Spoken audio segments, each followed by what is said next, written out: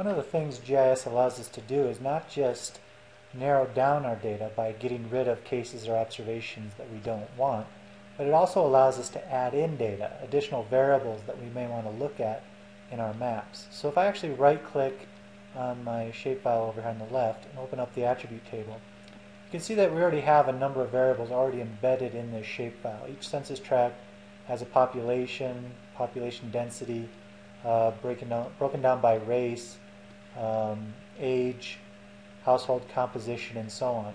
But it's also missing a lot of other variables that are of interest to us as sociologists. We may want to look at percent impoverished, median household income, linguistic isolation, and things like that. So I'll show you how we can go about actually adding in census data.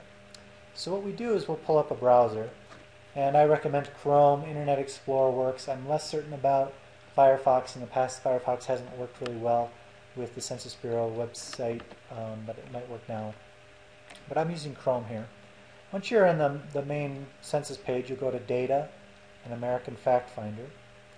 And they're obviously transitioning to a new fact finder, so we'll go to the new one, Fact Finder 2. And the first thing you want to do is tell it what geographies you're working with. Now think about the map that we're working with here is census tracts in the Denver Aurora urban area. So ultimately we want to get data that has been aggregated to the census tract level. So we'll click on geographies, and eventually a little window pops up here, and you can see in the geographic type the various options, state, county, and so on. We're going to want census tracts, because again we want census tract level data, and we want census tracts within Colorado. Now this is all census tracts within Colorado, which is obviously more census tract data than we need, but that's okay because when we join it to our shapefile, it'll only keep the data that actually has a corresponding tract in our shapefile. So we click all census tracts within Colorado and tell it to add. And you can see that it's been added up here in our filters. So then I'll close this out.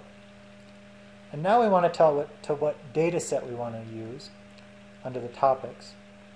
Now unfortunately at this point the 2010 census data has not been fully released, particularly for census tracts.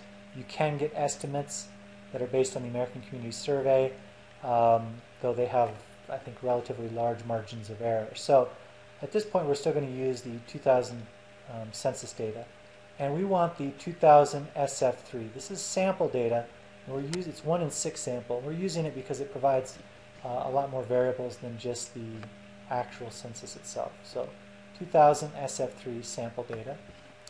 And the variables we want are located a ways in. So I'm going to actually just click through this really quick because we want to get to about page 16 here. I already know what variables I'm interested in. So if I click on 16, there we go. So the variables that I typically look at are P007. This is Hispanic or Latino by race. It allows us to sort of disaggregate race and ethnicity, so we can look at white non-Hispanics, Latinos, black non-Hispanics, and so on. So we'll click on that. We'll do P21, P021 for citizenship status, whether they're foreign born or not. Next page we'll do P053, median household income, and then we'll do P087 for poverty status. Okay. So those are the variables I want, and I'll go ahead and click download. You may opt to, if you're worried about pop-up blockers getting in the way, you may want to hold down the control key while you do this. Pop-up blockers can erase a lot of your data. So click download, and it's going to download to zip files. We'll hit OK. And while this is building my file, I'm going to go ahead and pause because this can take a while. So it's done building my file. Now I can go ahead and hit download. And again, you may want to hold down your control key to prevent your pop-up blocker from getting in the way. And this again can take a little while because this might be a sizable data set, so I'm going to go ahead and hit pause. So here it is downloading here in Chrome. It looks like it's done. I'll go ahead and open it up.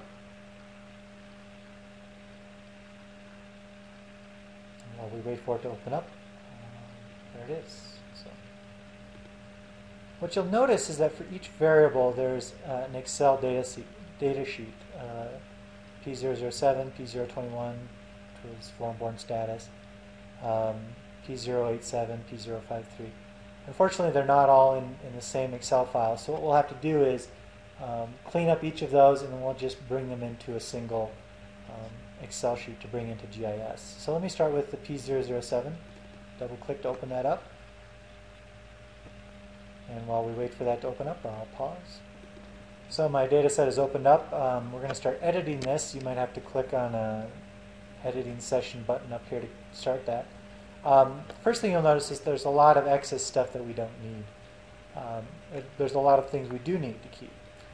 The first thing to keep in mind is that we need, for each row, each one of these rows is a census tract in Colorado. What we need to do is make sure that we keep an identifying number that corresponds to a number in our GIS shapefile. Okay? And we're left here with two GeoID numbers. We have this rather long one that starts with 140000 US and so on, and then we have this shorter one. This is the one we want. Column B, this one that looks, it has, let's see, 3, 4, 5, 6, about 10 or so, 10 or 11 digits in it. We're going to want to keep this one. We'll get rid of column A. So right-click on A, delete. And I also don't need this particular column. It tells us this is census tract. We can get rid of that. Right-click and delete. Now we want to give some of these variables some labels. This is the total population. So I'm going to call this pop tote. Okay. This one is the total number of people who are not Hispanic or Latino, and then of those who are white alone. So I'm going to call this one white NH for white non-Hispanic. This is black non-Hispanic, so I'm going to call it black NH. And let's just go through and we'll only do white, black, and then we'll do Hispanic. So if we scroll over here where we see Hispanic or Latino, so we'll do Latino. And we can get rid of all these other ones. So I'm just going to left click and hold, let up, right click and delete. Left click, hold, right click, delete. And I also don't need all these excess rows now at the top. Delete those. And I usually call this join ID. This is pop tote. And I don't need this column either. So that's how you go about cleaning up your Excel sheet. And we can name this Colorado Cen. And what we'll do is we're going to add in all of our other clean data sets. So what you should do is we'll go back to our download, and let's get our P021. And what we want is this foreign-born number. Total number of foreign-born. We can get rid of all these other ones. And those. Don't need that. Don't need that first identifying number. And we don't even need this one anymore. If we want, we can keep it for now and rename these something short and sweet, no spaces, no symbols. Call it join ID. And let's get rid of these excess rows at the top. So now what we can do is copy those columns, go back to our original one that we started, and paste them in. And you can see that the join IDs match up. You just want to make sure, but they should match up in every case. So we can actually get rid of this one. Now we can go through, and let's get rid of this one now. We don't need that. Let's open up our next one, P53. This is median household income. Let's just call it MHI. We can get rid of all these other columns, get rid of that excess row at the top. Let's copy this in.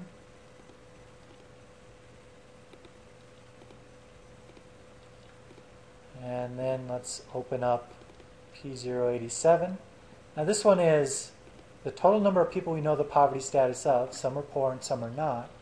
And then this is the number of people who are actually below poverty.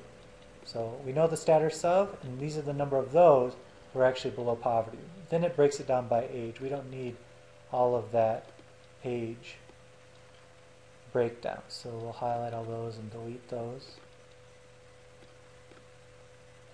can get rid of these excess rows. This is, I call this pov stat for pov status, and then pov below. And out of that, we can actually create our percent impoverished. It would just be pov below over poverty status to get percent impoverished. So we'll copy those in. And once you got it all cleaned up, nice and neat, simple, short, sweet variable names, no spaces, no symbols. We'll just do File, Save As. And we'll save it to where we're saving all of our stuff today.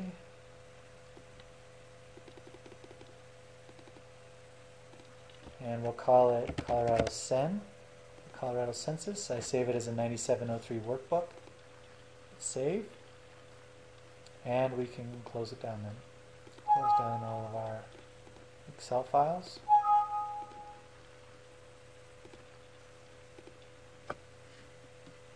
And that's how you put together a census data. I'm going to go ahead and stop it at this point, and in the next tutorial I'll show you how we can add that data into GIS and join it with our shapefile. In this tutorial I want to show you how we can add in features like interstates or railroads and then clip them around the boundary of the shapefile that we're ultimately working with. So we'll go ahead and add data, and we'll navigate to where that data is kept. I keep mine right here. And I'll go ahead and add interstates. And you can see if I go out to the full extent by hitting the earth here, there's that data layer, that shapefile of interstates covers the entire United States, which is obviously more than I want. And I want to be able to have just the interstates as they exist inside of the Denver Aurora urban area I've created. So what we can do is go to geoprocessing up here at the top, and we're going to clip those interstates off at the boundaries. This is a rather intuitive menu here. The input feature is what we want to clip. So if I pull down there, interstates, the feature's to be clipped. The clip feature is what I'll clip around, which is our shapefile they're working with. Ours is called Denver Tracks here, Den Tracks. And then output feature class is where we want to save them. And you want to make sure that that does in fact save to where you're keeping all of your data. So I'm going to call this Den Instate for Denver Interstates. And we can go ahead and hit OK. And you can see it clipping away here at the bottom right.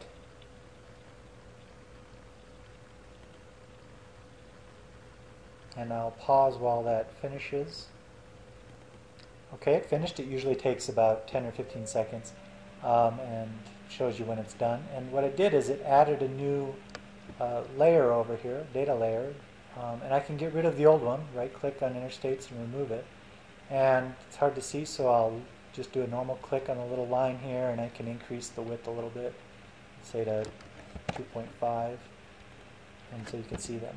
And you can, left-click and play around with the color. Something like that. So that's how you go ahead and add in things like railroads and interstates and go about clipping them.